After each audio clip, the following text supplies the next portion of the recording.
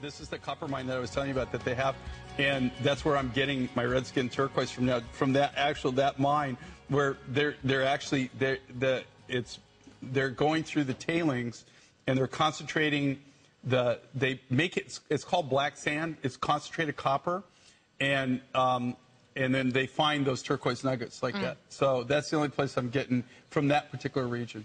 So well, again, if you are loving the mine finds, this is definitely the one that you want to shop for now. Nice to have your company. My name is Rachel. Of course, Jay King brings us these unbelievable looks in genuine gems, precious sterling silver, handcrafted pieces. This is brand new, and you are getting two looks, incredible looks, we must say, in one. This is done with malachite. And when Jay brings certain gems and brings us all kinds of beautiful looks, there are certain gems that a lot of us gravitate towards, and there are certain gems that you continuously ask for. Malachite is one. When we bring malachite, we cannot keep it. If we last a couple shows with malachite, it's lucky. Here's your first dibs at this particular piece. Malachite on one side, and wait till you see this, but look at what else Jay did. Are you ready? Look at this. Isn't that cool? Black obsidian. And look at the polish on the opposite. That is so impressive. And then you want to wear it on the malachite side. And by the way, you did inlay. Did you not hear? This is like the micro inlay. Every one of these on the malachite where we actually inlaid the pattern together. And here's the thing with malachite. Okay, you can find malachite that's found in several locations throughout the world. This particular mine's in the Congo in Africa. It's Congolese malachite. It's a hit or miss thing on this malachite. You'll see at one time when I was first starting out, malachite was one of my staples, just like lapis, just like turquoise.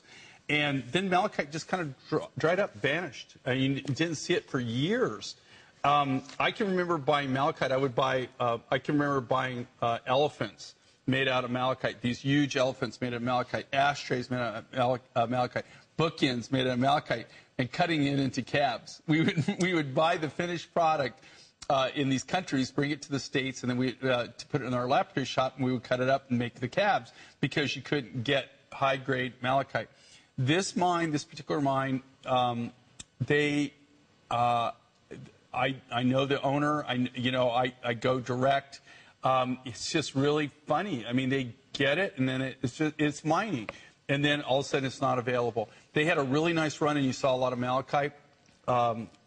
Actually, malachite was super popular. It always is. It's one of as far as a natural green stone, it is, probably the standard, right?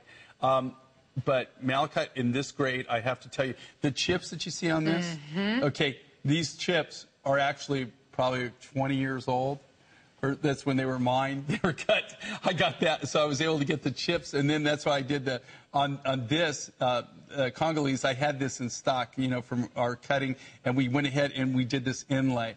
But look at the amount of work in this. How cool is this?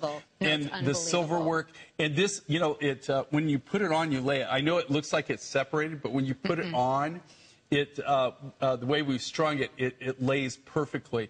And this really is something truly unique. And again, we try to give you value for, the biggest bang for the buck. So you're not just getting one design. If people make something, you can wear it one way, right?